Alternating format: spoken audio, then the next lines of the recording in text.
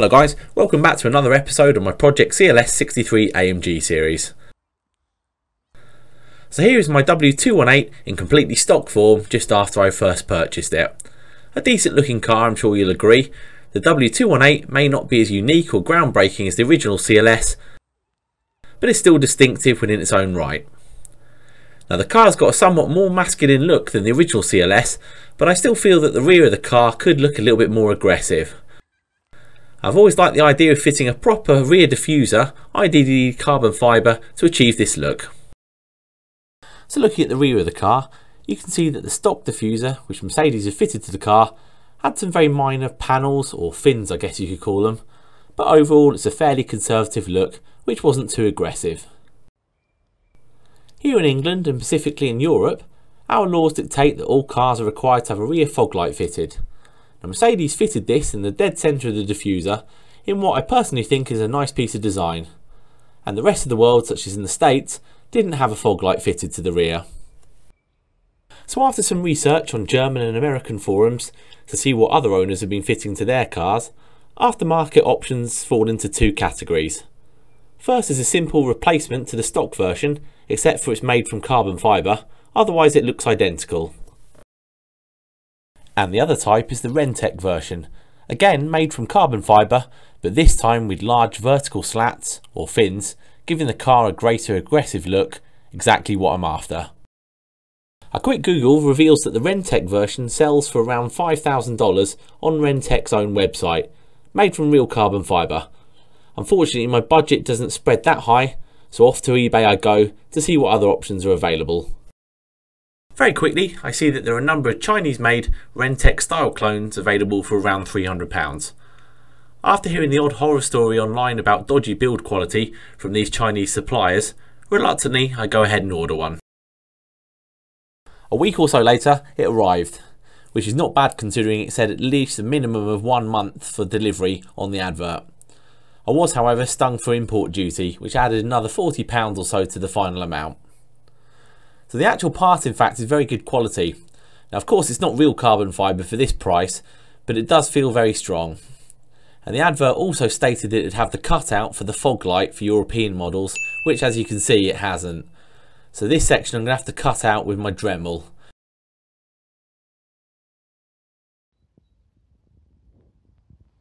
Now it's about time I started to remove the rear bumper.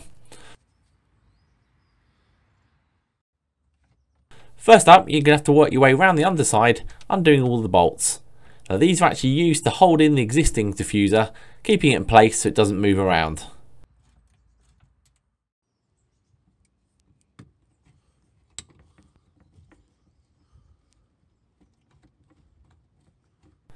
As these bolts are exposed to the elements, you may need to give them a spray of WD-40 if they don't budge.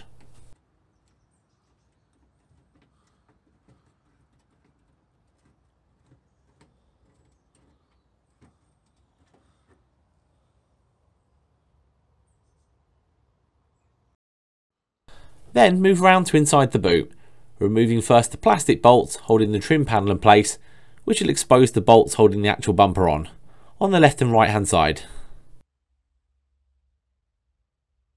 Afterwards you'll be greeted with this peculiar bolt, something which I've never actually seen before. Now the nut is actually held in place on a metal rod which is around 10 centimeters long or so. The rod can be moved around inside the cavity, but it's stuck right against the chassis and you can't remove it. Does anyone know the actual point of this? If you do, please leave it in the comments below. Now this actually really perplexed me for a while. How on earth am I going to get this nut off the rod when I couldn't even unscrew it? It's stuck on the rod which is held against the chassis. A quick trip to my local hardware supplier offered me a solution. Now this spanner box allowed me to loosen the nut, but one issue still remained. How was I going to expose the end of the rod? A hammer and screwdriver did the trick by exposing the end, allowing me to free the nut and remove the bumper. And here's the car without the rear bumper fitted. Now there's a good 8 years worth of road grime and crud here, which all needs cleaning off. Now whenever you have your car open and exposed like this, it's always good practice to give it a decent clean, as you can access all the parts you never normally see. So one thing's instantly apparent, look at the state of the exhaust tips. Now these are supposed to have a mirror chrome finish, which if I pan across the right hand side you can see just that. After a good half hour or so of elbow grease, they look much better now, don't they? And now another 30 minutes or so later, the left hand side is also fully cleaned up. As you can see, they're not perfect as the insides are still a bit patchy, but compared to how they were, they're looking far better. Tips are pretty much as good as they're ever going to be without me getting them done professionally. Now the next part to tackle is the rust. Yes, even this 2011 TLS has rust. Luckily it's just on the slam panel and also on the mounting bracket behind, but it's still not great for an 8-year-old car to have this. One day I'll actually own a Mercedes that has no rust at all.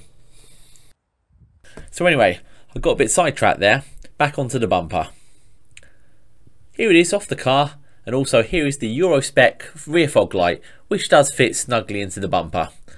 As this new diffuser won't have any mounting points or an actual hole for it, it's going to be tricky to line it up and get it looking nice.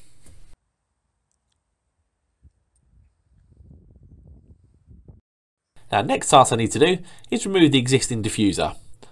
Looking around the bumper, you can clearly see that it's neatly clipped into place along the entire length of the bumper. And also these two mounting brackets, which are used to secure all this in place, are actually attached to a separate piece. Now I need to remove this, and I've got a feeling that these will need to be reduced down in size before the new diffuser will be able to fit. And just a quick clip showing you these tabs which I was referring to once the diffuser is off the bumper.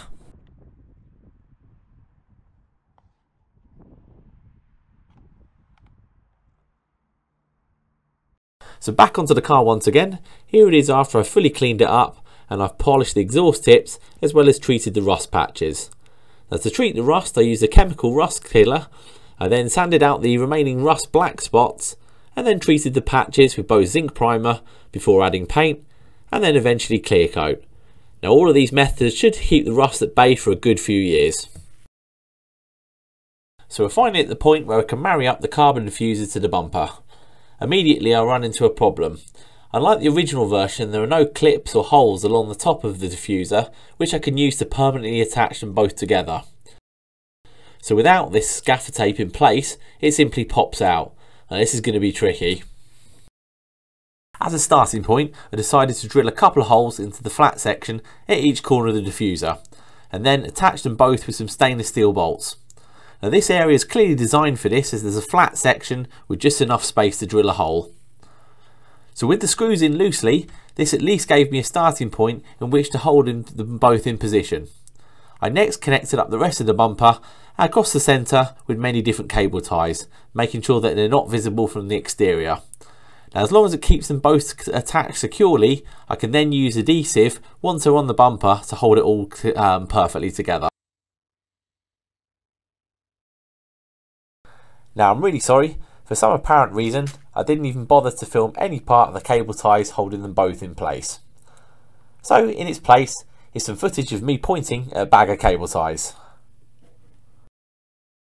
And then the last piece of dremeling I'm going to need to do is to trim off around 1 cm per side of the central bracket, otherwise it sits foul of the new carbon fins.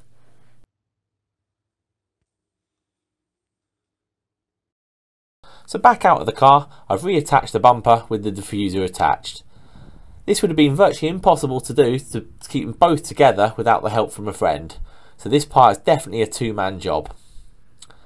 And also, as you can see here, although the diffuser is attached to the bumper, there's still around a 5mm gap visible. If I press against this, you can see the required final position. So what I intend on doing is to fill this gap with sealant running across the entire way along the diffuser. This will keep it snug and in place, and most importantly safe.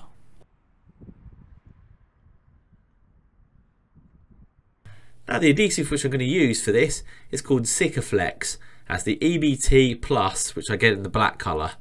Now you've probably seen this in my other videos on the channel. I use this for all my exterior modifications.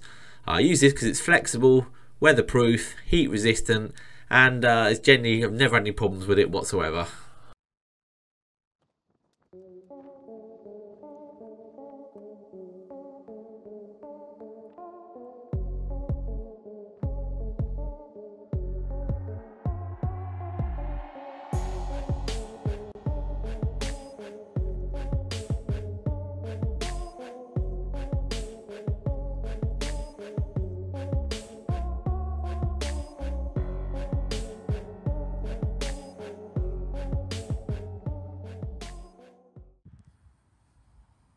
And here it is just after I went around the entire bumper with the sealant. Don't worry, I did go around it and remove all the excess so nothing's visible.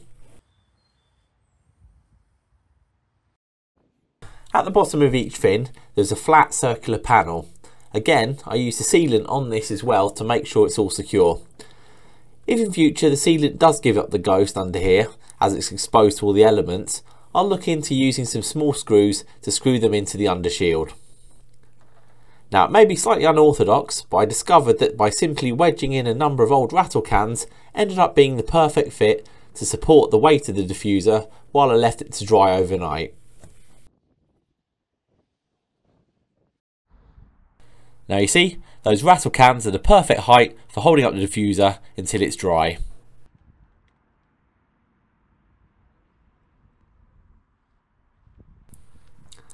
And another close up of the sealant before I wipe off the excess.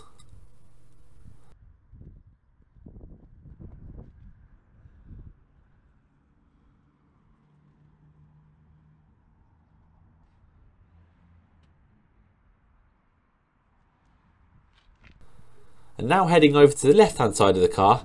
Now I did this a couple of nights ago before as a test.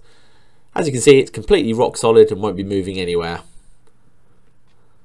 So I'm going to leave all this to dry overnight before I even attempt to move the car, just to be on the safe side.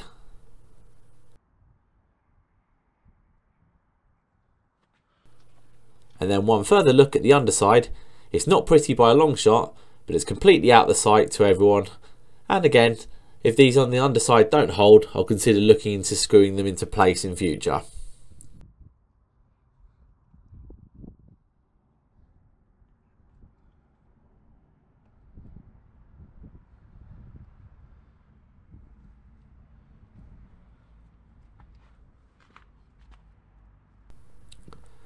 Looking pretty damn good if I don't say so myself.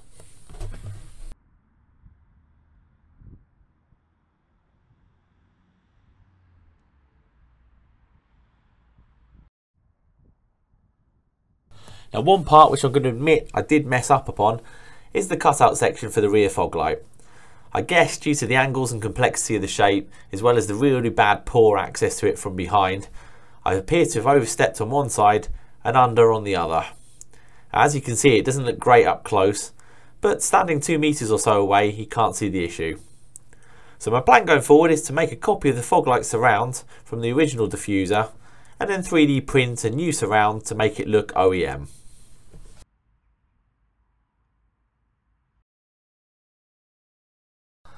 I hope you enjoyed this episode of my Project CLS63 AMG series.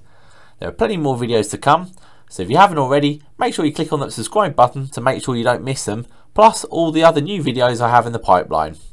Oh, and one more thing, if you enjoyed this video, please give it a like.